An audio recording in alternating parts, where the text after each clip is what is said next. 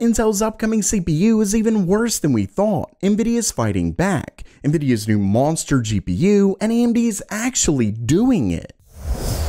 Welcome everyone to Gamer Meld.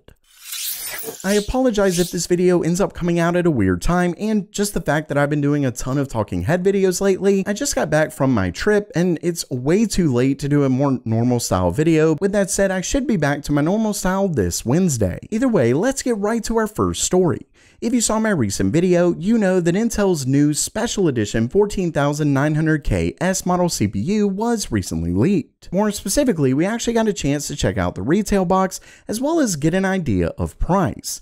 And let's just say that did not look good. Well, it's actually even worse, as at least one person was able to pick up the new CPU and test it out.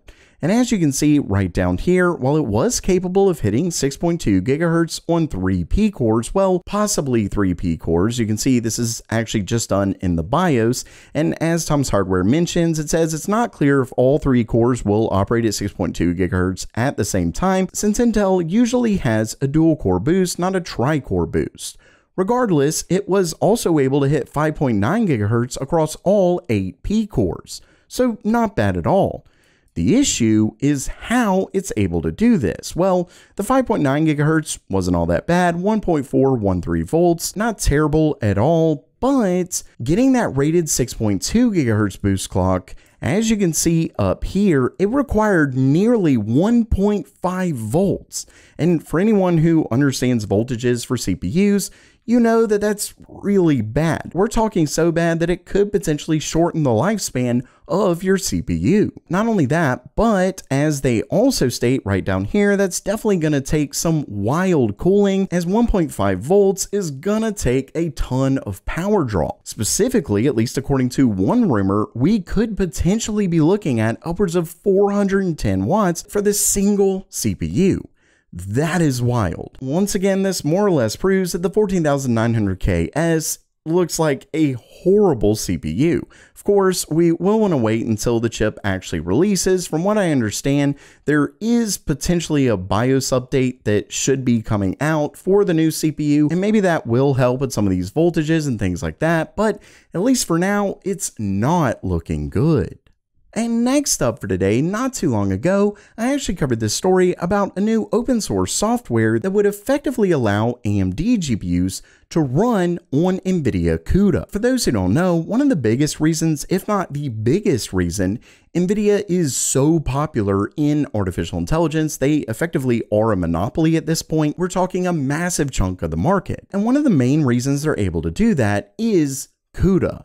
This is basically a software suite that Nvidia has been working on for years at this point that enables developers to do a ton of stuff with AI, a ton of software, use it, require it, things like that. And that's one of the main issues with other competitors coming in and challenging Nvidia's reign. So far, AMD has been working on their own ROCm stack, but it's really nothing compared to CUDA. In comes this new software called zluda, which effectively allows you to run CUDA on AMD GPUs, and without having to recompile anything or anything like that. So it just works.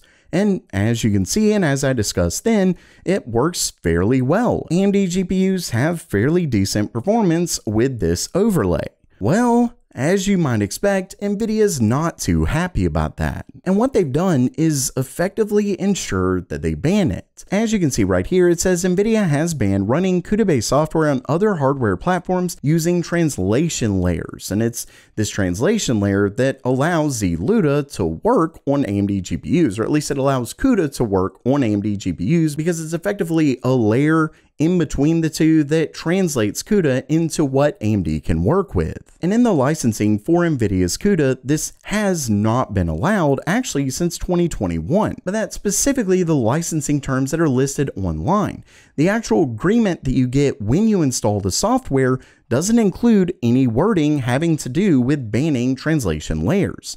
That is, until now. As you can see right here, it says this language has been added to the EULA that's included when installing CUDA 11.6 and newer versions. And as they state, it says the restriction appears to be designed to prevent initiatives like Z-Ludo, which both Intel and AMD have recently participated, and perhaps more critically, some Chinese GPU makers from utilizing CUDA code with translation layers. Basically, this could have been one of the reasons why AMD stopped funding Z-Ludo not too long ago, and they ultimately, for anyone who followed that story on it, they ultimately ended up releasing it open source, but a little while before that, AMD had cut their funding. And like I said, this could have been one of the reasons why. Simply put, all Nvidia has to do is put in their software that you can't use translation layers. Now, I'm obviously not a lawyer or anything like that. I don't really know for sure the legalities of all of this, but it definitely is a bummer for anyone who was hoping to use CUDA on AMD GPUs. Time will tell if this ends up completely stopping things like Z-Ludo that's out there. I'm not really sure, but it's definitely not good news for AMD GPU owners. And next up, we just got some new information on Nvidia's upcoming monster Blackwell GPU.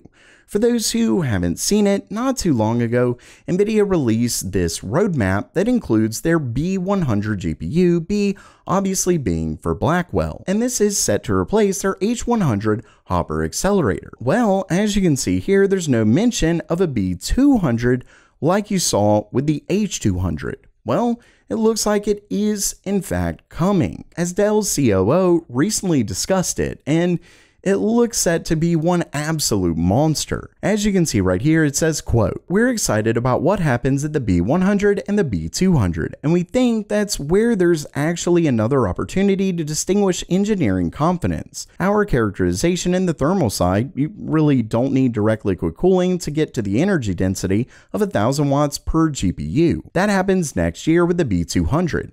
The opportunity for us really to showcase our engineering..." Anyway, that's basically it right there. They effectively confirmed that Nvidia is planning to release a B200 GPU. Not only that, but this bad boy could require upwards of 1,000 watts. Obviously, when we're talking Intel's 14900KS, getting 410 watts is horrible, obviously because AMD has something significantly close in terms of performance, but doesn't require anywhere near that power draw. On the other hand, Nvidia, when they release stuff with wild power draws, it's usually proportionally powerful to said power draw. Meaning, if this bad boy pulls in 1,000 watts, it should end up being an absolute beast of a GPU. And of course, don't forget that Nvidia's own CEO recently stated that their upcoming Blackwell GPUs are, going to be extremely powerful. I don't really remember the exact wording, but it basically meant that it was going to be really powerful. And this definitely looks to be the case. And lastly for today, AMD just teased something massive for their Radeon GPUs. This story originally comes from a new video by No Priors, where AMD's own CTO, Mark Papermaster, actually said something pretty wild. In it, he states, quote, "We've just completed AI enabling our entire portfolios to cloud edge PCs, our embedded devices, our gaming devices. We're enabling our gaming devices to upscale using AI in 2024. You heard that right. It was that last little bit right here. It says, we're enabling our gaming devices to upscale using AI, meaning FSR could soon use AI similar to Nvidia's DLSS and Intel's XeSS. And that would obviously make for a pretty wild departure from what AMD's been saying so far. According to a lot of what they've said, you really don't need AI for upscaling, but I will say from quite a bit of tests that I've seen, Nvidia's DLSS simply looks better than AMD's FSR. But one of the benefits of FSR is that it's been able to work across a wide range of GPUs, both AMD and Nvidia. And while it is interesting to see that AMD may soon be going the AI route, my one question is whether they'll be able to make it work with Nvidia GPUs as well as AMD GPUs. Obviously, when you're using AI, you have to use the special cores that are in AMD and Nvidia GPUs specifically for matrix operations. And the way AMD does it is a bit different from Nvidia. So I'm really not sure, even if AMD wanted to, whether they could actually enable something like this on Nvidia's GPUs. Maybe it's going to be sort of a separate version of FSR, sort of like how they've done with frame generation, where you have one that only works with certain AMD GPUs, but then you have another one that effectively works with a ton of AMD and Nvidia GPUs. Or maybe they actually figured out how to do both, and let's just say that would seriously hurt Nvidia. So while that does it for today, what do you think about AMD potentially using AI for upscaling? Is this a good move, or does it really just prove that they were wrong all along? Let me know down in the comments below. And if you liked the video, please subscribe and give it a thumbs up. And as always, have a great day.